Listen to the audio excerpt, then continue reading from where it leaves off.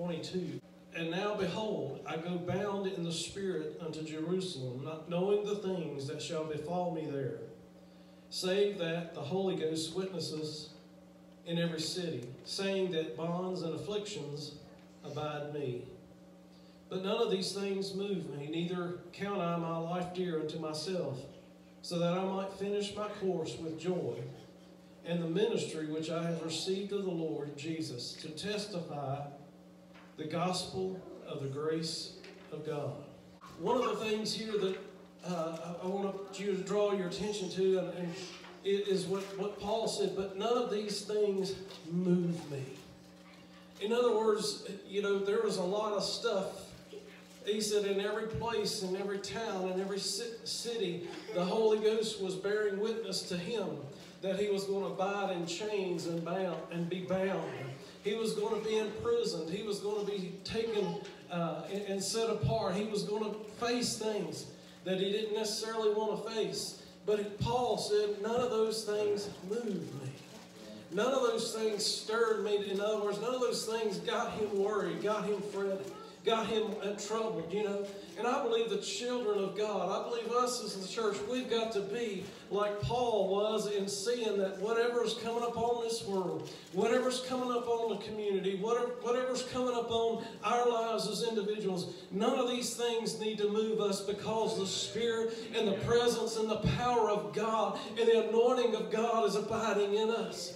To Paul, that's all that mattered, was Jesus was living in his heart. He had the presence and the power and the unction of the Spirit abiding and resting upon him and in him. And he knew that whatever he had to face, that the Lord was with him. And I believe if we get a hold of what Paul was saying, that none of these things move me, none of these things stir me, none of these things make me afraid, because I know who I've trusted. I know who's walked with me. I know who it is who I met on the way to Damascus. I know that bright light. I know that voice that spoke to me and told me to go and preach into the nations. And I'm going to keep on preaching until he takes me out of here. Whether he was saying, whether I go by the grave or by the rapture. I believe they were looking for the rapture in their day. I believe the church was looking for the coming of the Lord. And now I look, here we are some 2,000 odd years later, we're closer to the coming of the Lord than we've ever been. And if the church has stopped looking for the rapture, then something's wrong. We've got to be expecting, we've got to be looking, we've got to be anticipating, because it changes our actions and everything that we do down here. If we think that we're just going to live to a grand old life and be 103 years old, and then we're going to lay it all down, and it's going to carry on to our kids and our grandkids and all that sort of thing, and we think we've got all the time in the world, where is our urgency? But I believe as the church, we should be expecting that just any moment, just any second, just any day, our urgency gets to the point where we start telling people, hey, Jesus is coming. Do you know Christ as your Savior? Are you born again? Are you ready to meet Him? In Pentecost, if you study Pentecost, Christians, we celebrate the coming and the outpouring of the Holy Ghost. The Jews called this the Feast of Harvest, or the Feast of Weeks, to celebrate the first wheat harvest, being 50 days or 7 weeks from Passover. It was also known as the Feast of the First Fruits, which was the beginning of the barley harvest. This was Paul's, near the end of Paul's third missionary journey, where he declared to those in Miletus of the departure, and that they would see him no more. If you go on and read verse 25, he said, you're not going to see my face anymore, but I'm going on. None of these things move me. I won't come back. I won't be able to come back to see you. But he said, I'm going on for Jesus. What a testimony in Paul's life. I think so many times how much, we think of Paul, and we think about how nothing deterred him. I'm sure he was human. I'm sure he faced things that, of great enormity and weight and bearing upon him. I'm sure he faced things, and his thought process probably happened a lot to be like mine and yours. But yet, None of those things moved him. He didn't allow those things that troubled his spirit and his soul to move him. He trusted in the Lord Jesus for everything. And that's what you and I can do. He was led of the Spirit. He knew something about being led of the Spirit. And more than anything, I want myself to be led of the Spirit. I want this church to be led of the Spirit. You know, there's things, I'll be honest with you, I've seen a lot of things lately. And sometimes I'll listen to them a little bit, and I'm still just kind of, I don't know about this stuff. But I see a lot of preachers and a lot of people out there prophesying, what God is going to do, and the glory of God, and the return of America, and all this stuff. And I'm thinking, whoa, hold on here. That just don't add up.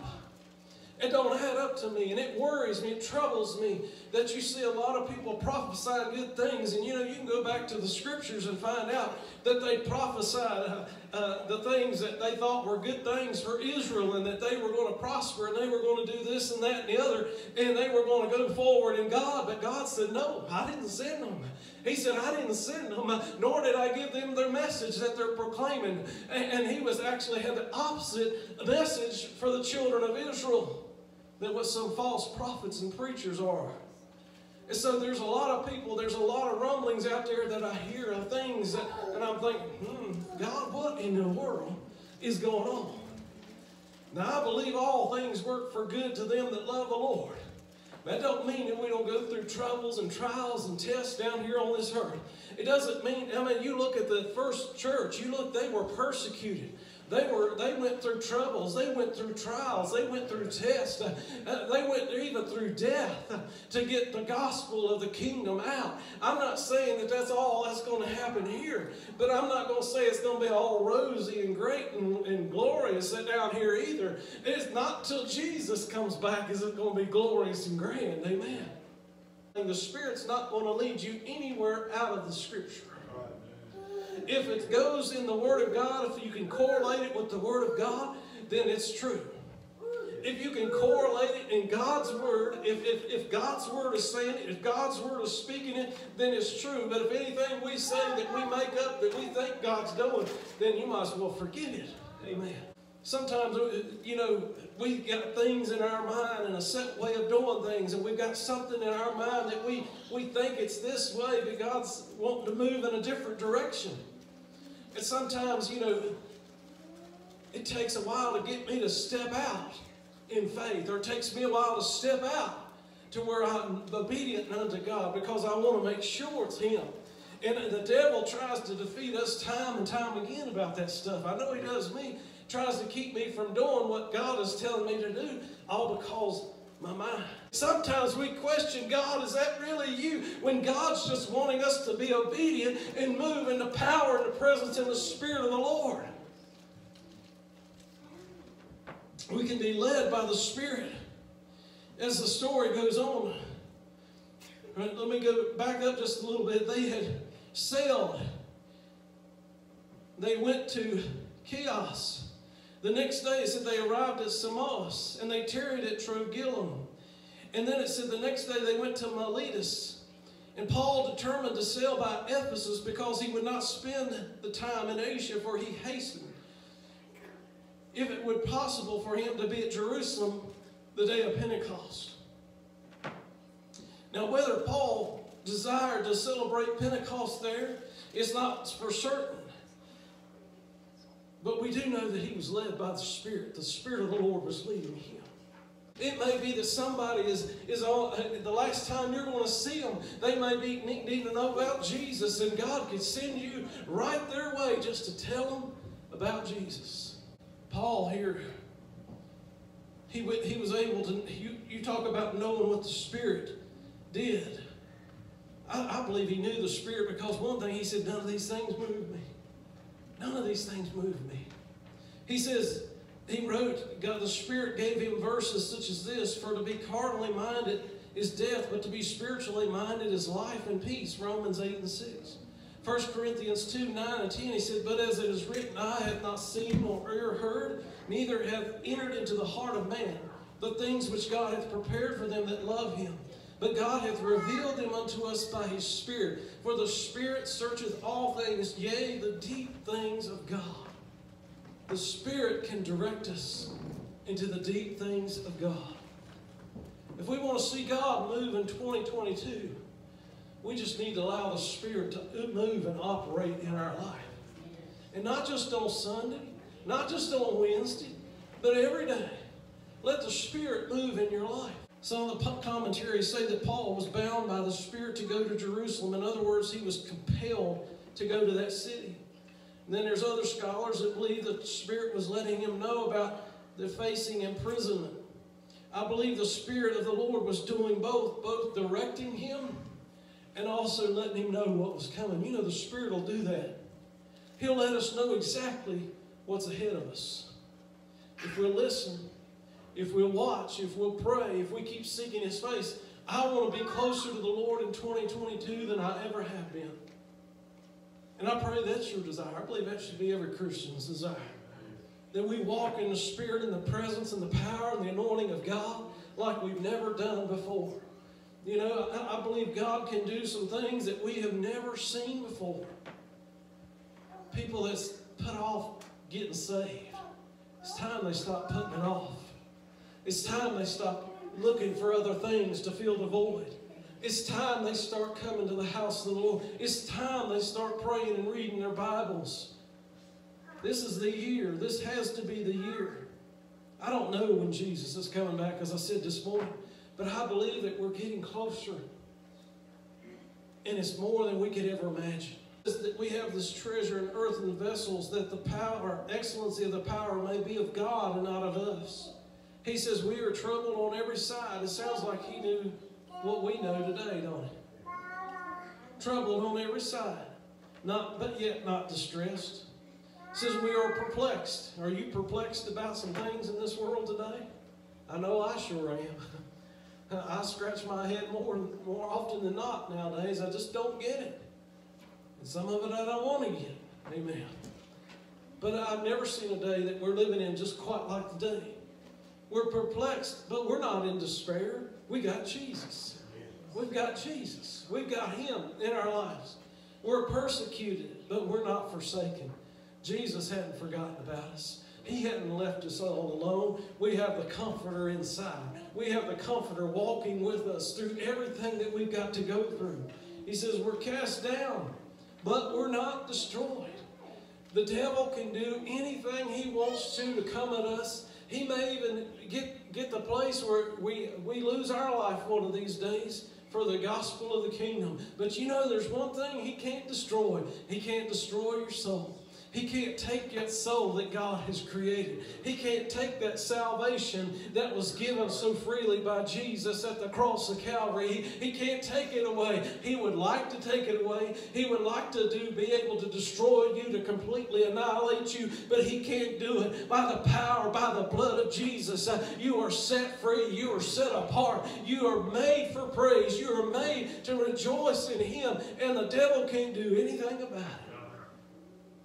We'll always give him praise. We'll always give him glory. Jesus deserves our glory, this glory and praise more than anything else.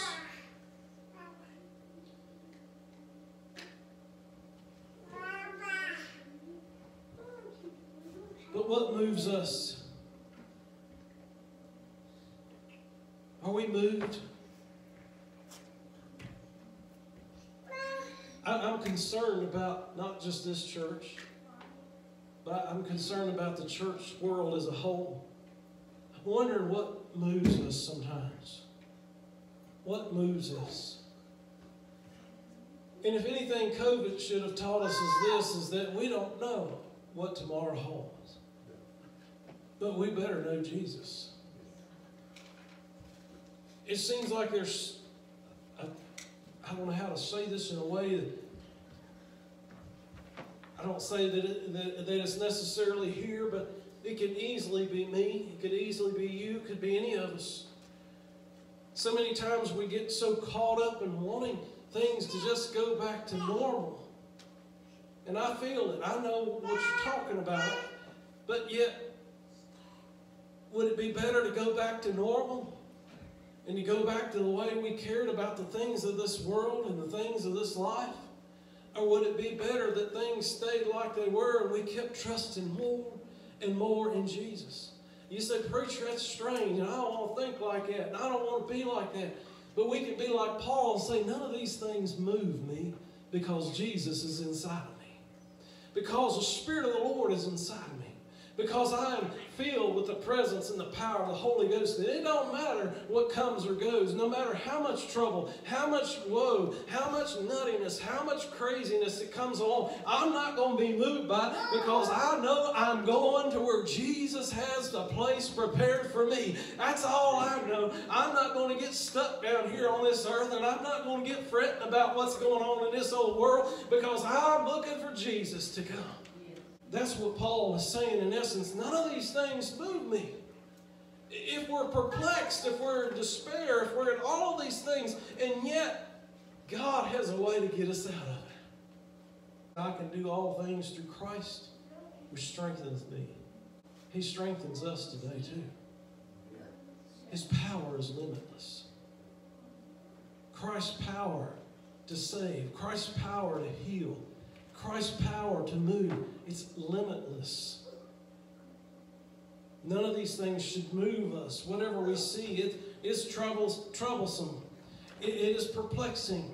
It is unimaginable sometimes, the things that we're seeing coming up on this world. But just know this. Christ is greater than it all. He's greater than anything that's going on in this world. Any power that's moving across this earth, any power that's flexing its muscles or brandishing its weapons in front of us, there's nothing greater than the power of Jesus Christ and His blood. I would rather be like Paul than King Agrippa. If you go to the 26th chapter of Acts, you can read and find out about this. And, you know, Paul is able to present the gospel to King Agrippa. And he says, King Agrippa, I know you're familiar with this stuff. I'm just paraphrasing. He says, I know you know what's going on. I know you're familiar with the Jewish customs. I know you've heard about Jesus. I know you weren't under a rock somewhere when all this was going on. You know what I'm talking about. King Agrippa just says, almost you persuade me to be a Christian. Some commentaries say that he was saying that in jest. I don't know. I'm not sure that I believe that. I believe that Paul had a good enough argument that it struck King Agrippa. I believe it was something that caused him to think strongly about what Paul has said. But he didn't want to leave his power and his authority and his prestige to be like Paul, who was bound with chains and was talking about Jesus and the freedom that he could have. It says it's known that he spent the last 2 years under house arrest waiting his audience with Nero. There's literature that says that close to the time that indicates that Paul was either tried and executed by the sword or he died during the persecution that came about after the great fire that Nero was reputed to have incited the blaze in 64 AD. Some people even have the tradition that Paul had escaped the persecution and went on to continue his preaching in Spain. Whatever his end, it is certain that Paul was a great influence on modern Christianity, both through his missionary work and his writing. And we'll close with this tonight. 2 Thessalonians chapter 2, verse 2. That you be not soon shaken in mind, or be troubled neither by spirit, nor by word, nor by letter, as from us, as the day of Christ is at hand. Let no man deceive you by any means, for that day shall not come, except there come a falling away first, and that man of sin be revealed, the son of perdition. We're here tonight. Don't be shaken in mind. Don't be shaken in spirit. Don't let the things of this world trouble you, because Jesus is greater than any of this. He's greater than any of this. One thing I'm certain of tonight, that there's no power, there's no demon, there's no forces out of hell, there's no forces in this world, there's no power anywhere that you could ever find in this universe that's greater than the power of Christ. There's no power. And we've got to come to the realization that everything that we see is a deception. It is an exploitation of power. It is a fake. It is not the real. And we've got to stand in the power and the presence of the Spirit. We need the power of the Holy Ghost ministering unto us so that we can minister unto others.